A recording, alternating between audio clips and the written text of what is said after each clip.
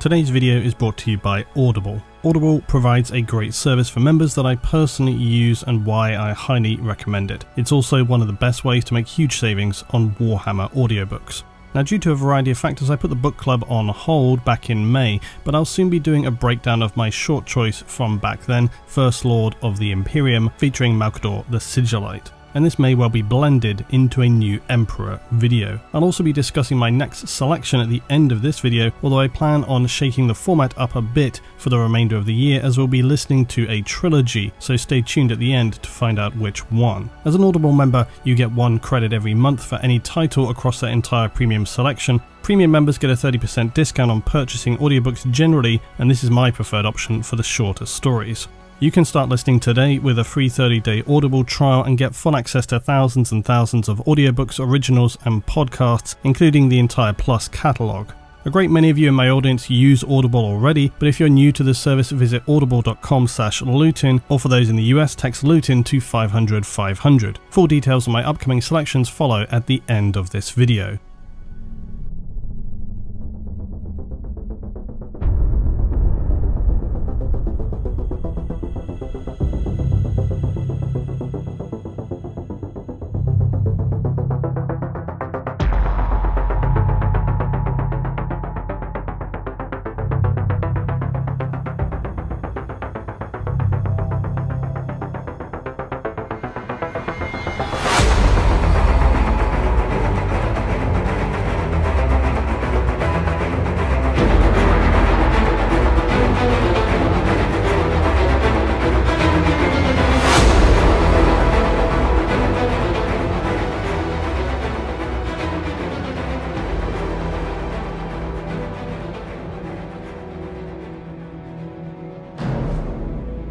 So, to my astonishment, it has been some 6 months now since we last explored the insanity of weaponry in the 41st millennium. The nightmarish conditions perpetuated often by humanity itself necessitate an arms race that has peaked at weapons capable of scouring entire planets or liquefying individuals from the inside out. All the while, more discreet tools of elimination or designs of one's enemy quite literally burrow themselves insidiously into the bowels of society before breaking out and consuming entire sectors in foul heresy. As I've often noted, it is through these processes of societal destabilization which seemingly result in far more devastating consequences than any individual conflict, or for that matter, struggles over singular worlds. But none of that today. I'm keeping the philosophy shut, and we're looking at cold, brutal hardware for the most part. But to begin, a very brief aside, just a note to say I continue to appreciate all of your support here on the channel, with every like and comment on videos, you repeat watchers, people using the videos as sleep aids, and all who contribute good suggestions for new episodes, weapon discussions and their devastating means of annihilation, and I endeavour of course to share my thoughts and wider attachments within that framing. So it's thanks to all of you. As I've often said, every interaction helps the channel, and as always, the better a video does, the more I'll make. So let's once again talk weapons. If your favourite selection of insane weaponry or planetary crushing devices is not featured in this episode, we inevitably continue onward. So do tell me what you want to see next time and why below, but for now we continue our journey of consideration towards the insane and outlandish tools of destruction in the 41st millennium. So to begin with, it seemed a decent idea to continue on with another example of the relic tools of the Imperium, but which were created in the later period of the heresy. Now, in keeping with this series, Leviathan Dreadnoughts are standard dreadnoughts if you like, but essentially they're turned up to 11. More resilient armour, more powerful weapons. And as I noted in the video discussing Relic Terminators, these were steadily evolving during the Crusade, and the same could be said for Space Marine Dreadnoughts. Dreadnoughts were conceptualized as a way to preserve and maintain some of the greatest Astartes warriors who had fallen in battle but remained alive, just having suffered injuries to such an extreme they would be certain to die otherwise.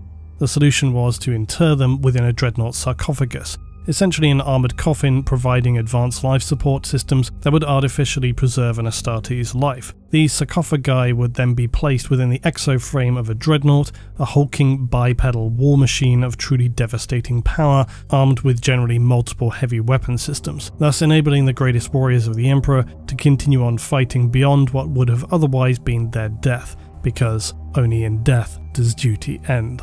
Dreadnoughts are not necessarily a common sight on a battlefield, because like most chapter relics, they are held securely within an Astartes chapter fortress monastery, or whatever their equivalent is, i.e. a fleet-borne force. Dreadnoughts are also generally kept in an ongoing period of stasis, and that is to say suspended animation. They're only woken from their sleep when threats facing the Imperium are at the most severe, and this presents the strange and jarring situation of a dreadnought being awoken potentially millennia after their last engagement, and to find their chapter having changed significantly, or at least those they may have been familiar with and fought alongside now have disappeared.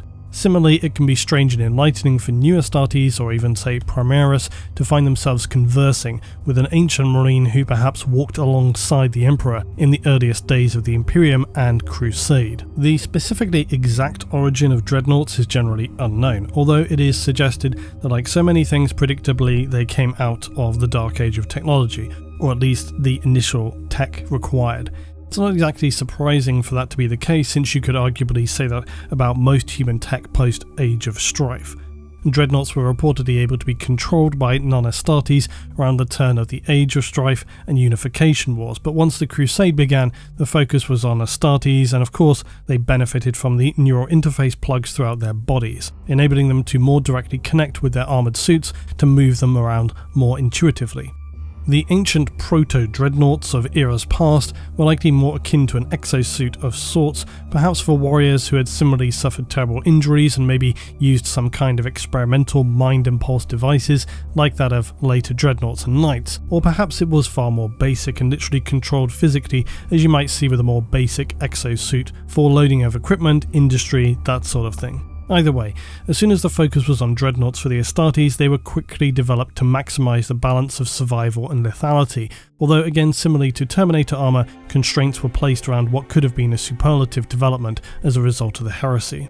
When it comes to dreadnoughts, it's important to remember the difference between a dreadnought pattern and a variant. A pattern is the specific model of a dreadnought, and these can vary wildly in terms of their power, size. Most significant usually are their visual differences. A variant of a dreadnought, though, tends to be primarily their loadout, and this may be specific to the Marine interred. This is the weapons they're armed with, and although it can have other specialised details applied, the goal is to designate specific tools for an Astartes and their dreadnought to be most effective in whatever situation they're being deployed to. Other examples may be Librarian Dreadnoughts, Chaplain Dreadnoughts, obviously optimised for their psycho abilities or whatever needs the Astartes entombed within requires. There are a huge amount of variations, and I'll look to discuss some of that later. But before we get to the Leviathans, I'll just run through the patterns of dreadnought in brief.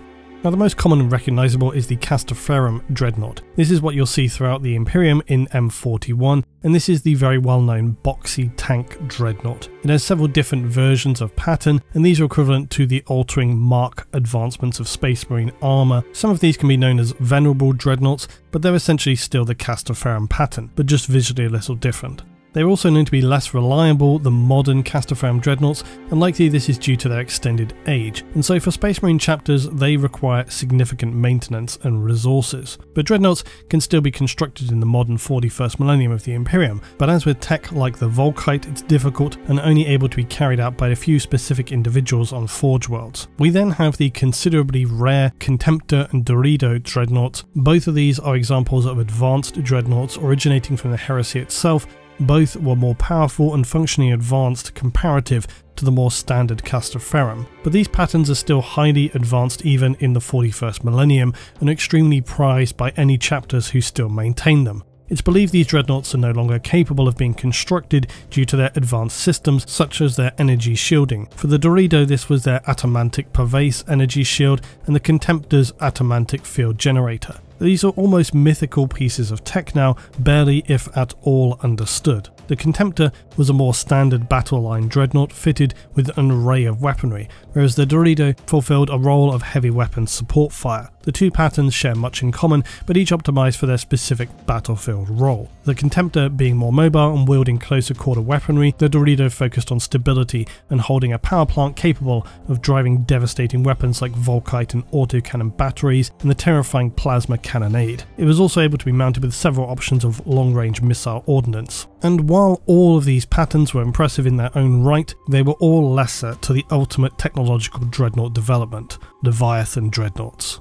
Leviathans were especially unusual compared to other dreadnoughts, as they were designed and created not on the home planet of the Mechanicus, then still the Mechanicum, or one of its forge worlds, but on Terra itself. Within the Mechanicum, the development of such a piece of technology outside the realm of their control was unsurprisingly not received well. In fact, the Mechanicum believed that the Leviathan Dreadnoughts were being designed specifically with the potential to overpower their wetware robots at some unknown future juncture. And given the Emperor's penchant for maintaining absolute control over his plans at any cost, this seems like a conflict that would have inevitably happened along the way were it not for the heresy. The Leviathan Dreadnought itself was an adapted upgrade of the Contemptor Dreadnoughts, essentially scaled up and overpowered. It's rumoured, and given its origin of Terra, that the Emperor was involved directly with its design. This seems considerably plausible. However, because of its size and extremely advanced technology, it's said that the construction of a single Leviathan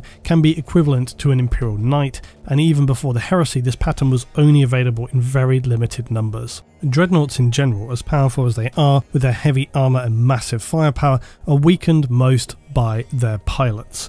Space Marines interred within a dreadnought have often suffered catastrophic injuries, and may be no more than a torso and head floating around in a fluid-suspended sarcophagus meshed with neurosensory fibre bundles that allow them to control these heavy walkers. This abrupt change in sense and lifestyle, though, can be extremely difficult even for a Space Marine. Many have trouble adapting to their newly confined lives, and it's even been reported that among some chapters they have actively resisted the possibility of being placed within a dreadnought, for there are some who see it as something akin to an intolerable life sentence of a punishment. If serving as a Space Marine is seen as a massive sacrifice in terms of the loss of one's humanity, personal relationships, family, to a degree, empathy, then becoming a dreadnought is the doubling down of this in service to the Emperor.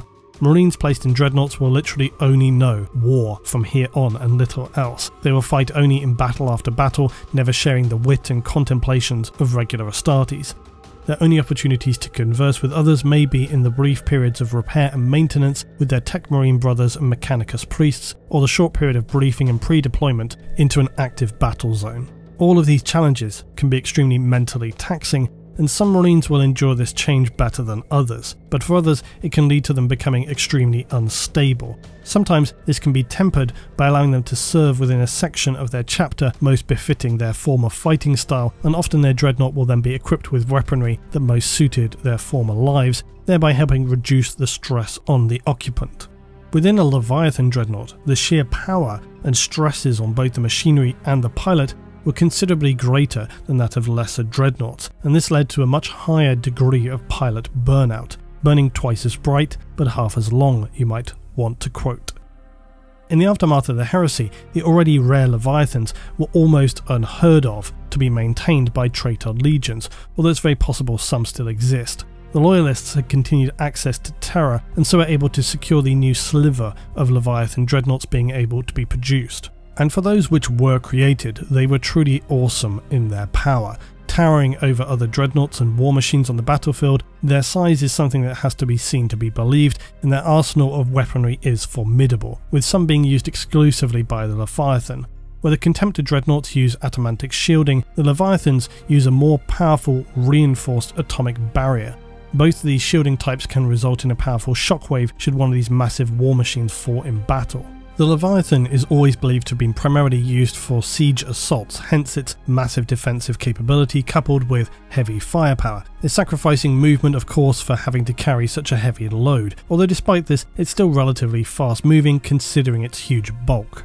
Leviathans will either use a siege claw or drill as a melee tool, both being quite horrific as it is essentially an oversized advanced version of a power claw, something rarely seen in Astartes post-heresy. The alternative siege drill is pretty self-explanatory, featuring 3 large cutting heads. It can chew through armour and rockcrete comfortably. Anything of flesh matter barely is worthy of consideration, as they'll be chewed and torn to pieces by the huge rotating cutting tools, twisting their enemies apart.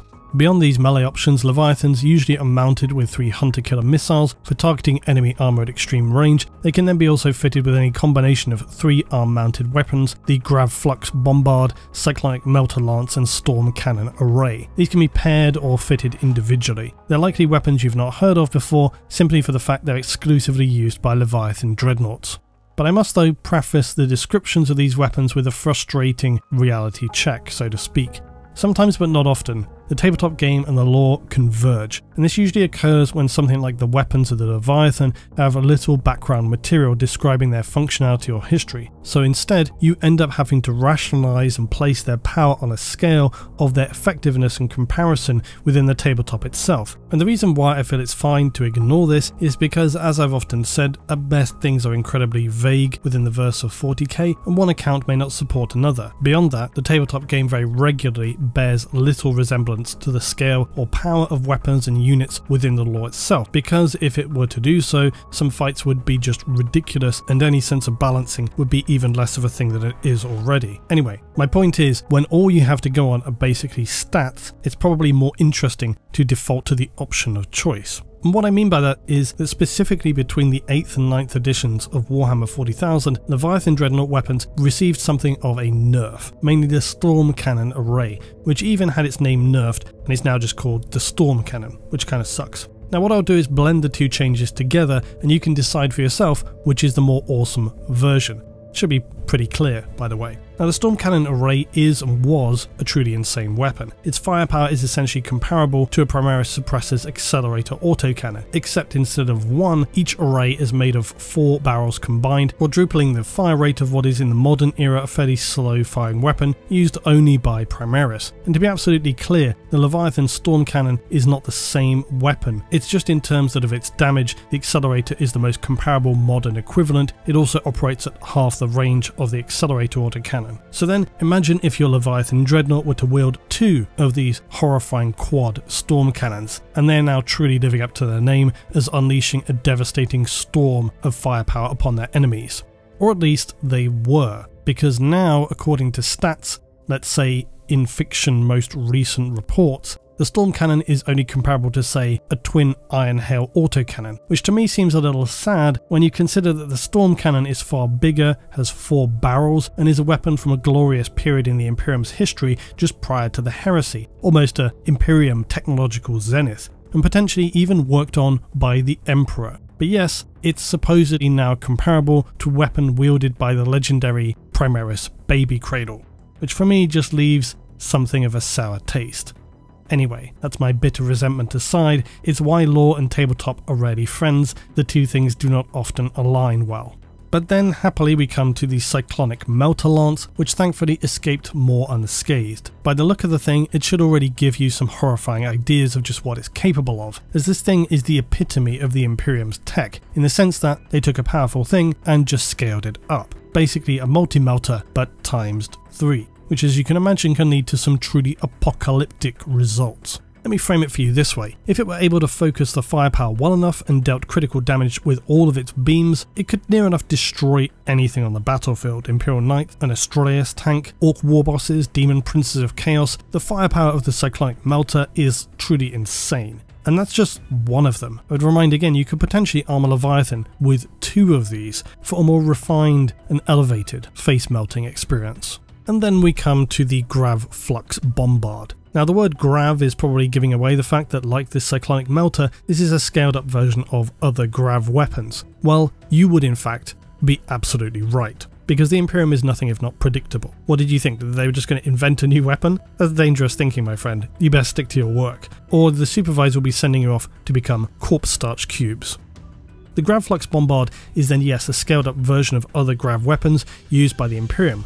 Saying that though is no small thing. Grav weapons are some of the most truly horrifying, both at the individual level or for those used by the Mechanicus servitors, as I've discussed before. The Grav Flux will send out a spinning vortex of Grav torsion forces, twisting and crushing its enemies under unfathomable forces into unimaginable shapes. As with all Grav weapons, the nature of them means armour is effectively useless, and no matter were they to be a humble flak armoured human, a Chaos Terminator, even a Primaris Marine, all would be crushed to a pulp in an instant by the focused gravitic beam that would distort then crush the matter of their bodies in a display of mind-bending horror. Seeing human forms condensed often together in a bizarre floating sphere of gravitic energy is something few can witness and not break from. The most interesting thing about Grav weapons though is, or I should say was, how their power can scale.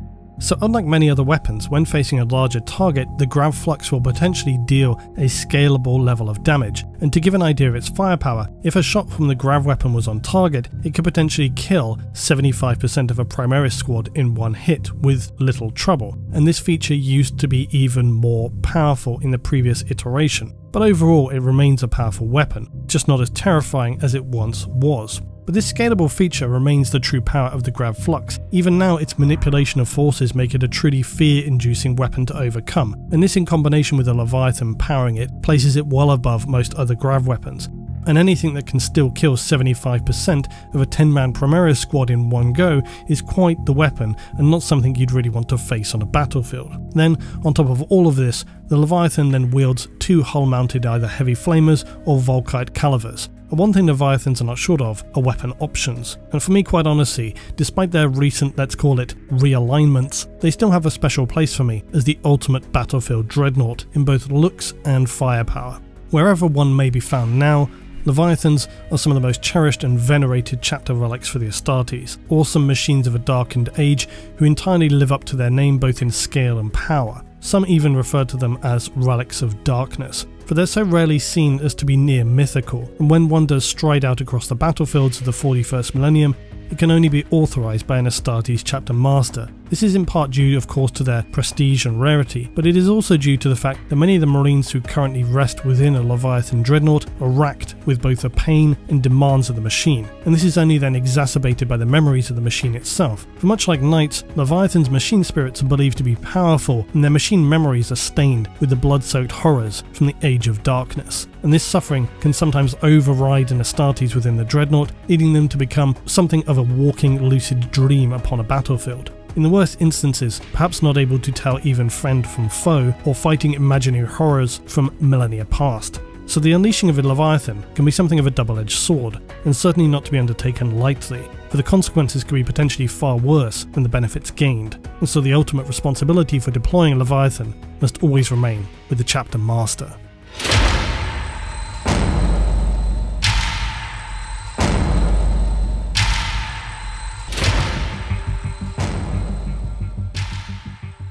Within the realms of the unimaginably horrifying weaponry deployed in the 41st millennium, it's somewhat surprising that the bespoke weaponry of the Emperor's Children has not featured previously in discussing truly bonkers weapons, because it absolutely sits up there alongside oddities like the Harlequin's Kiss as some of the most foul weaponry existing in the dark future. The Horus Heresy split humanity.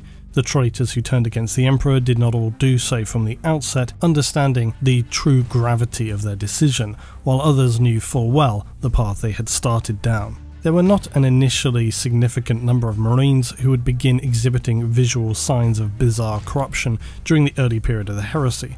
Most Astartes who had turned away from the Emperor still appeared visually no different than they had done previously, save for perhaps some defacing their armour, and similarly their weaponry remained that which was generally available to all Astartes of the time. It would only be in the latter days and post-heresy itself when we begin to see the true extent of the severe mutations, deviations and physical alterations of the Marines who had embraced darkness and allowed themselves to become so fully corrupted by chaos. Among those were of course the 3rd Legion, the Emperor's Children, whose Primarch Fulgrim would align with the god Slaanesh, the Chaos God which embodies lust, desires, greed, decadent excesses, the exploration in the limits of pleasure, pain and experience, the unrelenting pursuit of perfection, and just generally the satisfaction of one's own pleasures, no matter how extreme, without consideration of the morality or cost to others. The Astartes of the 3rd Legion began to carry strange, unsanctioned experimental psychosonic weapons just prior to the outbreak of total heresy. At this time many legions were already contaminated and unusual behaviour being seen more openly. But this section of Marines within the Legion would become known as the Cacophony. They used savagely powerful sound-based weapons, but the initial iteration's origins were unknown and also dangerously unpredictable. The emergence of these sound weapons is believed to have been based around one of Fulgrim's most famed remembrances, Kinska, who had become wildly twisted. Some of her last remaining pleasures in life are said to have been seducing and twisting the views of others, but as a composer she also sought the perfection of her art, and seemingly at any cost, which aligns very much with the realm offered by Slaanesh. Kinska would create a bizarre symphonic experience which during its first and only performance ultimately resulted in her death and a bizarrely horrifying exhibition of sex and violence. But it would be the sonic effects of the symphony in how they drove insane, tormented and generally inflicted terrible physical harm which had piqued the interest of several attending Emperor's children. This was believed to have been the key origin and trigger point in the further development of their sonic weaponry. The prototypes used in the symphony would ultimately become the most commonly seen iterations, the Sonic Blaster, Blastmaster, and Doom Siren.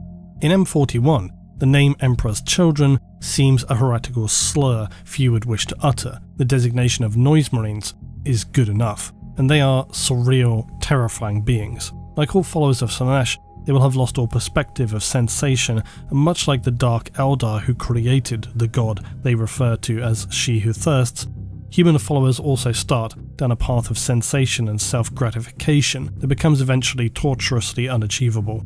Their singular focus now is upon satisfying their extreme desires, and these are truly beyond mortal comprehension. In many ways, the transformative nature of Slaanesh and Nurgle are likely what makes them the most horrifying of the Chaos Gods in the minds of human mortals. Like many worshippers of the Chaos Gods, those who dedicate themselves fully and who demonstrate a worthwhile service to their masters may be bestowed upon with gifts. For the Noise Marines, one of their gifts from Slaanesh is to possess an unnaturally extended range of hearing. It may be fair to say that their level of auditory sensation enables them to almost see sound and reach an entirely different plane of understanding within the subtlety of the cacophony of war and all the sounds which encompass this. The roar of battle, the din of gunfire, the screaming misery of suffering. Unsurprisingly paired with their already twisted outlook, this heightened level of sensory perception has caused them to feel a broad range of experience with all sounds they encounter, from the purest distillation of what could be described as pleasure to unbearable agony. To humans, this sounds, of course, nightmarish, but much like the followers of Nurgle in how they delight in the rot and decay, the fecundity of such observations that we might choose to describe as horrifying suffering, they see as beautiful. Noise Marines revel in the extreme boundaries of sensory experience, deliberately exposing themselves to the loudest or most unusual waveforms possible. The more pure or chaotic, the better, and that would for the ordinary human prove to be almost instantaneously fatal in one way or another. If not by a literal collapse of critical body functions, then some other horrifying process of organ bursting, arteries and veins opened throughout the body, bones shattering, or far, far worse things. Think liquefaction, think loss of all control of body systems. All of these sights and sensations, though, would never be enough for a Noise Marine. They need to immerse themselves within the cacophony of horror and battle as if it were a warm blanket wrapped around them, a tsunami of sound, a deluge of desires. They lose themselves in the overwhelming auditory experience, and this will be when they bring their own sound weapons to bear and begin to add their own individual performance to the battlefield. Where Noise Marines are seen walking among the war zones of the galaxy in M41, there are few who live to tell of it, and those who do are either too broken to speak of it or their minds are literally turned to mush. Of course, they are the lucky ones, obviously. The truly damned individuals will be those who are dragged off for sacrifice to the Prince of All Pleasure in some extreme act of perversion to appease Slaanesh. I think I've noted before how it would be unwise to allow yourself to be captured alive by the Drakari, while you can also add servants of Slaanesh to that list, because truly a las or stub pistol to the head is going to be considerably preferable. Surely the Emperor would not hold such an act against you, or then again, saying this, with what we know of the Emperor, to be honest, you're likely going to be screwed either way. So if you are not being forcibly made to endure some emotional feat of endurance that reach the limits of twisted imaginations by those worshipping Slaanesh, you may find yourself being mutilated so as to be fitted with any number of sonic amplifiers and speakers. The nearest comparison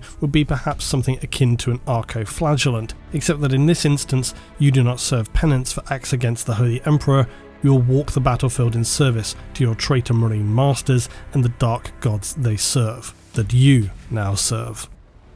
These extreme body modifications will very obviously cause the bearer significant suffering, and this is absolutely fine, because by design these wails will become amplified. Every tortured cry, garbled, choking moan will be driven to eye-bursting volumes. When these captive human tools of the Noise Marines are led into battle, It's less of a charge and more of a ramshackle, staggering gaggle behind their captors, all fastened together by golden hooks and chains. If their agonizing screams are insufficient, then of course it's time to whip out the barbed toxic lashes, so that they might rise together in an unbearable wall of auditory suffering. Such is the effect of this unholy choir that many a guard regiment will run stumbling and screaming from a battlefield, and if you think such an unending wall of screaming would not have a disturbing effect, then you really need to find time to watch the Texas Chainsaw Massacre. But that's a film which creates a truly harrowing experience, driven largely by sound alone. There's very little visual gore in the film compared to modern day experiences, yet you still come away audibly shocked. Another interesting and I suppose actually rare example of sound being used as a weapon was in the 1986 movie Biggles, and I only make mention of this because it traumatized me as a child.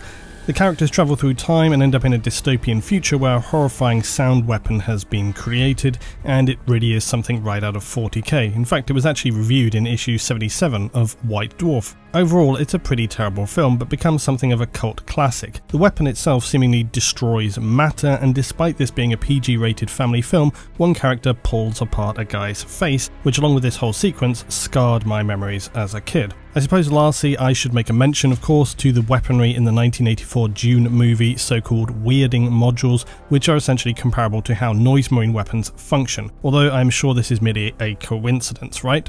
From what I recall, these do not appear in the Dune novels. Noise marine weapons have been developed and refined to a point they can unleash irresistible walls of sound, flattening all in their path, even buildings, or focused enough to tear apart individuals from the inside out. Noise marines are the masters of sound range and can create sustained frequencies enough to shake apart and bring down entire buildings, while charging toward their victims they will unleash powerful blasts of sound that tear through victims. As described, these are the most powerful against soft tissues of human targets, organs, bones, flesh, eyeballs, the brain. All can be destroyed under the highly focused extreme levels of sound wave directed toward their suffering victims. And it should go without saying that the least a human guardsman might expect to walk away from an encounter with a noise marine would be permanent hearing damage. Also worth mentioning, not that ammunition is ever really something that seems of a concern in M41, but interestingly, noise marine sonic weapons do not require ammunition, which obviously makes sense, but they do require some sort of power source. Most sonic weapons used by the Emperor's Children, specifically those designed for the Noise Marines of Slaanesh, are connected or even fused into the bearer's power armor, drawing directly from the armor's power supply, so as long as the armor has power, the sonic weapon functions. The twisted and corrupt servants of Slaanesh that once were called the Emperor's Children continue to walk the war zones of the 41st millennium. Many are now barely recognizable as anything one would dare to call a Space Marine, their mind-shattering melodies emanating from vox speakers fused into distended jaws, sound-amplifying pipework running the course of twisted armour. Noise Marines do not simply invoke fear or some range of emotional reaction, they quite literally overwhelm the sensory capacity of their victims, making the experience barely anything one would describe as a conscious choice in the matter. For those targeted by the torturous and disturbing weapons, by the time the sound has reached you, many will be on their knees in writhing agony, a blend of unspeakable suffering yet simultaneously strangely euphoric. Thus, their spun web of sound has achieved its goal, trapping those who might otherwise run or fight, initially incapacitating them before deciding their fate with the mere flick of a wrist.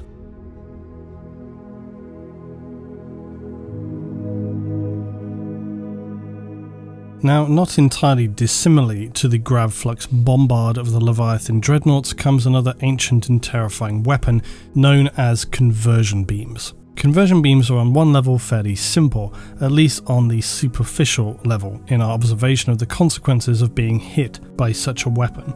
A conversion beam weapon very much does what it says on the tin. It literally converts matter into energy. Similarly to grav weapons, the consequences of being attacked by a conversion beam is that armor is of little to no barrier in protecting against such a weapon. Anything touched by the beam of a sea weapon is said to be literally torn apart as it implodes at a subatomic level, and be they infantry or heavily armoured vehicles, the result is much the same. Now, I mentioned its surface level simplicity. This is perhaps true for a lot of Imperial technology, and in fact somewhat of the Imperium's approach to technology in general. I think we've used any number of analogies before now, a good one being most people might know how to change a car wheel and top up various fluids, but anything more complicated than that is essentially magic. Well, the same is true for most mechanical operatives in the Imperium. People can see superficially how something functions and its impact. They may have an inkling as to how to perform basic maintenance, but beyond that, it's often a mystery, and as that classic Arthur C. Clarke quote goes, any sufficiently advanced technology is indistinguishable from magic. For the Imperium, this is very much true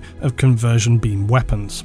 Strangely, for the C-beam, there is a direct correlation between the distance to which the beam extends from the weapon itself relevant to its destructive power. Range causes it to become increasingly powerful, which leads into some of the confusion around its functionality. On the one hand, it wouldn't do much good to fire a weapon with such devastating properties if they instantly were manifested. You wouldn't want to, say, convert the weapon itself and presumably cause some overload killing the user. A haphazard friendly misfiring of, say, an Imperial standard las cannon could be damaging and problematic.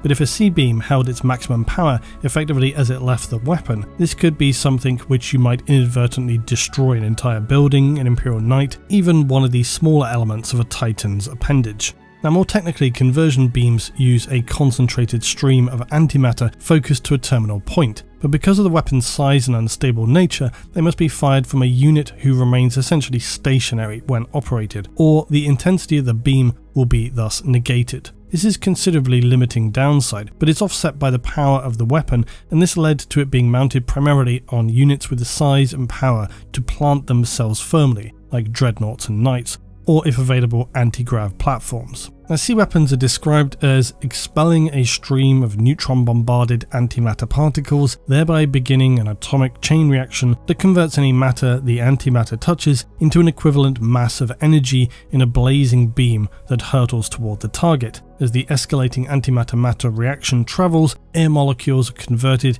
into a deadly blast that finally consumes the target and an explosive release of pure energy. Now, 40K's faux weapon science is often pretty lacking, but essentially it's probably best to just think of this from the orc point of view. Big beam gets strong on things that are far.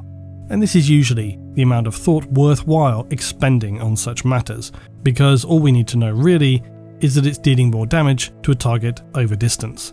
If it simply converted the target's mass itself into energy, the distance element would seem to be somewhat irrelevant. This thought does somewhat conflict with early descriptions of the greater mass of a target being what amplified the power of the weapon, so it becomes something of a quandary. The more sciencey descriptions are the more recent ones, but I always say most recent does not equals most correct in terms of known information. You need to take the full context into account, and in this instance that basically equates to binary scrawls of Mechanicus text, perhaps some forgotten archive parchment describing the process by someone who had maybe even no idea what they were even seeing, a beam which consumes its targets by painfully and aggressively converting them into energy seems more intriguing to me than a beam which gathers some quasi-conversion power over distance. Ultimately, I think in this instance it comes down to individual interpretation, because really what we need to be concerned about is the end result. The exact timing of the conversion process is not explicitly detailed. Does it take seconds, fractions of seconds? You'd imagine so, given the descriptions happening at a subatomic level,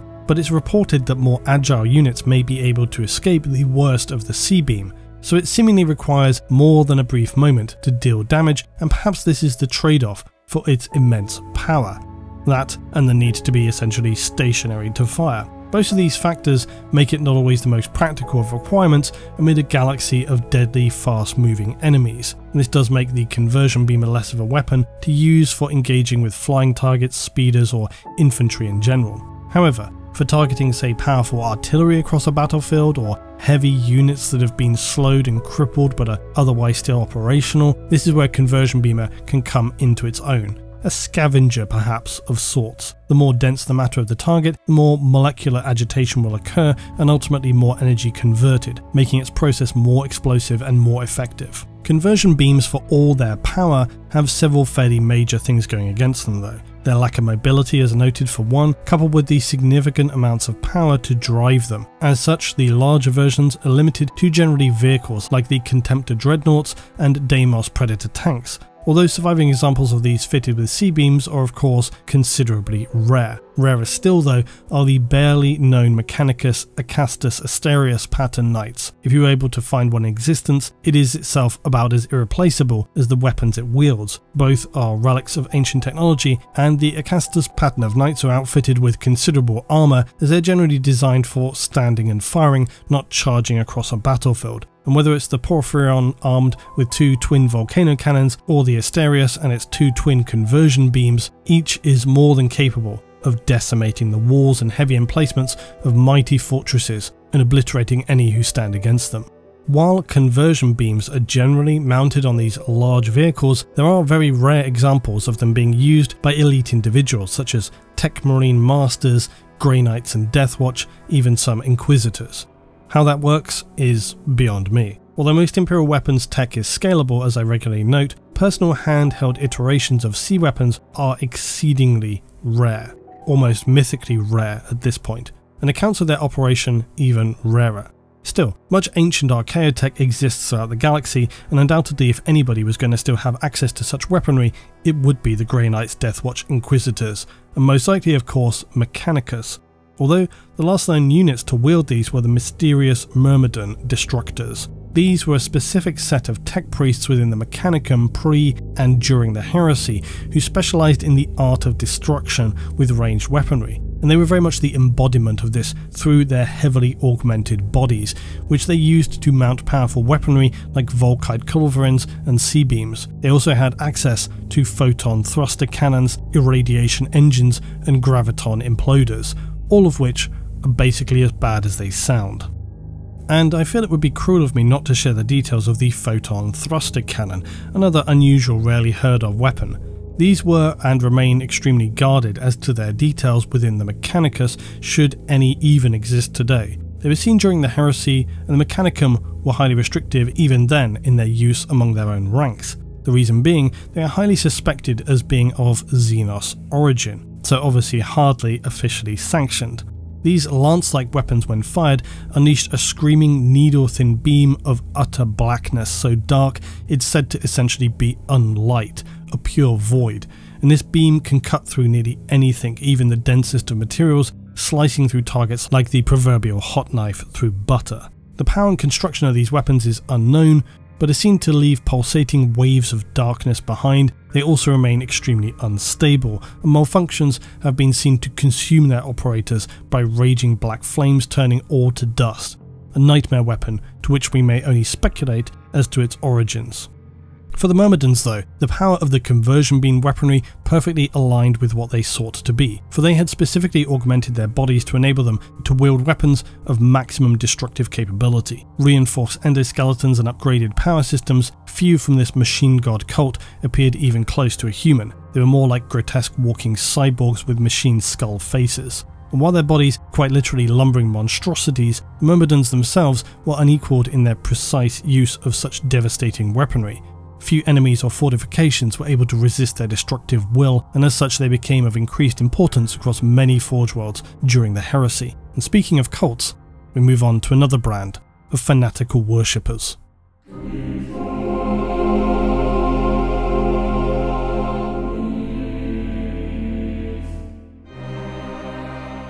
So continuing with the musical insanity theme comes a multiple rocket launching tank used by the sororitas known as the Exorcist.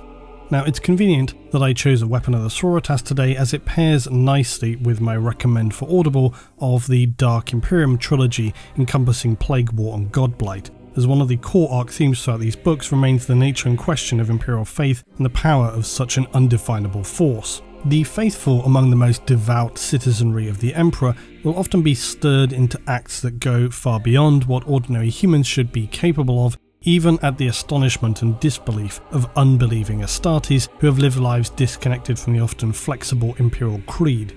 Yet the mysteries surrounding devotion to the Emperor remain. It has very often been demonstrated that in specific chosen individuals the Emperor most certainly does protect. The Sororitas are absolutely devoted in their beliefs that they serve the Emperor, the one true god of humanity, and that he may speak directly to them. This can even lead to bizarre circumstances where sisters engage in acts that leave they themselves condemned as heretics, but not entirely unlike radical inquisitors. Their belief that they serve a greater good is more powerful than any chain of command. This fanatical divine belief that drives all worshippers of the Emperor in the Sororitas, ecclesiarchy, and indeed guardsmen and citizenry are powerful forces that should not be underestimated, and it's through weapons like the Exorcist that they deliver holy vengeance against the heretics and simultaneously inspire feats of otherwise impossible sacrifice through organ blasts and rising crescendos of powerful hymnals. An adjacent example might be to imagine the flame-shooting guitarist from Fury Road, but as a chanting monk playing a huge organ. The Exorcist is really a pure distillation of everything the Sororitas represent. It's a tool of divine inspiration, a platform to blast out symphonic holy waves of inspiring hymns to the servants of the Emperor. It's an armoured mobile shrine to his divinity and a warning to those who consider any belief than what is the most obvious. The Emperor is the one true god and all must unquestionably obey the authority of the imperial government. Then finally, it delivers direct hellfire upon the enemies of mankind, as if the Emperor himself were reaching down out of the sky and purging the Xenos and heretic from all worlds. The mad constructions of the ecclesiarchy notwithstanding, it's worth considering the actual applications of such a design. Imagine your imperial servant, a broken Sororitas, is left ruined by a devastating first assault of heretics. An Imperial Guard squad actively collapsing under the weight of Xenos horror, or a citizenry mounting a last hopeless defense against rebelling traitors or perhaps invading Chaos spawn. On the wind, they hear what first they are sure is only their imagination, but the organ music, the divine sound of holy prayer and singing rises above the deafening roar of battle. Explosions strike hard into the ground all around, the enemies of humanity are decimated. And then, as if sent forth by the Emperor himself, a force of his holy warriors, striding alongside the vehicle known as the Exorcist. Hearts are set aflame in a blaze of zealous fury, and the beaten down and broken humans become shining vessels for the Emperor's wrath. The missiles fired from the Exorcist missile launcher are armor-piercing explosives that are capable of annihilating enemy tanks or destroying squads of heavy infantry in a single salvo, assuming the launcher, of course, does not malfunction. While the weapon itself is extremely powerful, for the Sisterhood, its primary purpose is to serve as a divine symbol of the power and glory of the ecclesiarchy. Entire squadrons of Exorcists will be deployed to break the will of the enemies of humanity via armoured long-range spearheads. Enemy advances are reduced to tattered remains as any who survive are overwhelmed and surprised by a hail of bolter shells and flame. Raging Sororitas pour over them, displaying no mercy whatsoever. As with most weaponry of the Imperium, it's common for Exorcists which originate from the Age of Apostasy to be at best temperamental and at worst outright malfunction. However, for these Sororitas, they are unsurprisingly able to find divine rationalizations for such occurrences, and as with almost any event, it only further entrenches their beliefs. All is proof, in the eyes of the Sisters, of the holy reach of the Emperor of Man. Many Sororitas believe Exorcist tanks are capable of becoming so excessively saturated with the Emperor's holy power that the Sisters will claim their machine spirits themselves become touched to such a degree they sometimes transcend into moments of religious epiphany beyond any mortal understanding. Unfortunately, this also brings the machines themselves to a halt. The mysteries of faith in the Imperium of mankind remain. It's far too big of a topic to even think of going on a tangent today within one of these videos, so all of that will have to wait for later on, and as noted, a good starting place is the Dark Imperium trilogy.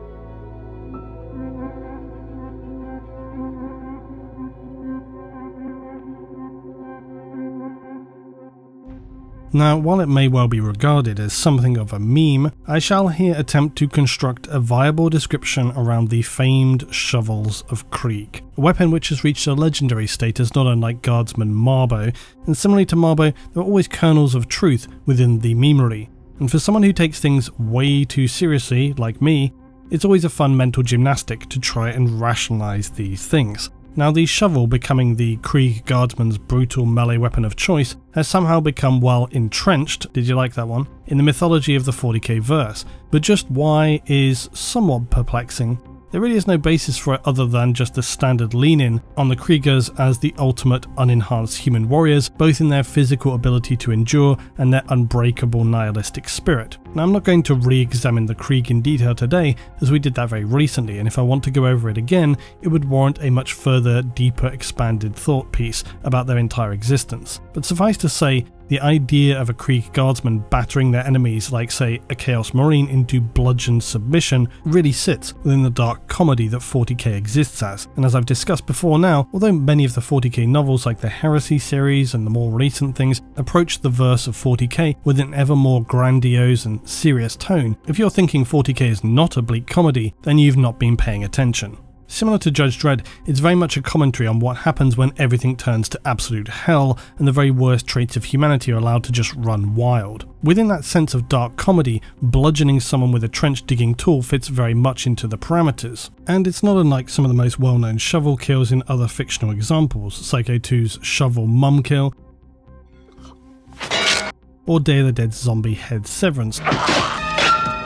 To name but just two examples, there are many more. Shovels have made an appearance in the Battlefield series as a melee weapon as well, and a nice crossover for me inserting Battlefield into a 40k vid there. But the point being, it's simply a joke weapon because it's a blunt tool not designed primarily for vanquishing one's enemies. Now, for the history nerds, yes, we all know by now that during World War I, sharpened, well-maintained shovels were apparently used as weapons, and by all accounts more useful sometimes than even bayonets. Now, I'm not extensively read on this, so my cursory Google searches will have to suffice, but feel free to give your detailed breakdowns of this in the comments. I'm sure at least one person will. Other examples exist, of course, and it's undoubtedly due to situations where supplies were limited and things were in a desperate situation, that or just having to wield whatever you had to hand. I think for anyone though who's actually used a well-sharpened shovel for just digging, you soon get an idea of what you could do to soft tissue, and it's certainly an unpleasant thought. The dimensions of a trench shovel essentially make it equivalent to an axe. All of this then fits perfectly the mould of a Krieg guardsman, an unrelenting tool of war themselves who will not submit or surrender under any circumstances. And what are we talking about here? It's really about the absurdity, the juxtaposition of a human guardsman fighting with a shovel against the horrific Xenos enemies of man. I think the meme of the Krieg shovel is far less about the shovel itself and far more about the Krieg. As I said, there's always slivers of truth in humour, and for the Krieg, it's their extremely over-the-top insanity when it comes to wars of attrition that make them ripe for memery. The emotionless, unbreakable human tanks. Any enemy will fall against them, even the most powerful Chaos Marines, shovel to the face, digging right through their fallen bodies. The humble shovel has become so much of an embedded tool of the Krieg that it's even included as a specific piece on the newest minis within the Kill Team set and featured in their animated trailer. Where does that leave us? Well, we have chain swords, we have chain axes, chain fists. Perhaps it's time for a chain shovel, anyone?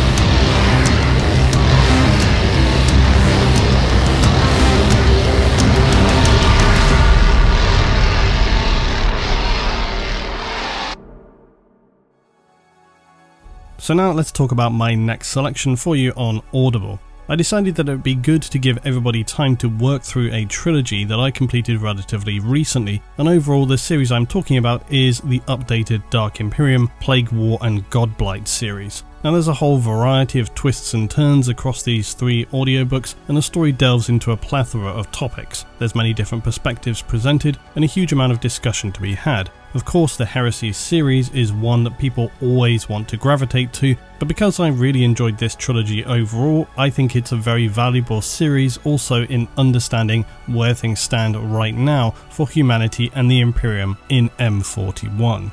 I also thought it would be best to complete this trilogy through the remaining months of this year, and then I'll make an overview of the entire series later along the line, but I'll still be recommending other additional options to listen to in upcoming months. I know so many of you have contributed thoughts to me about why you enjoy Audible as a service before now, and it's one that I continue to enjoy.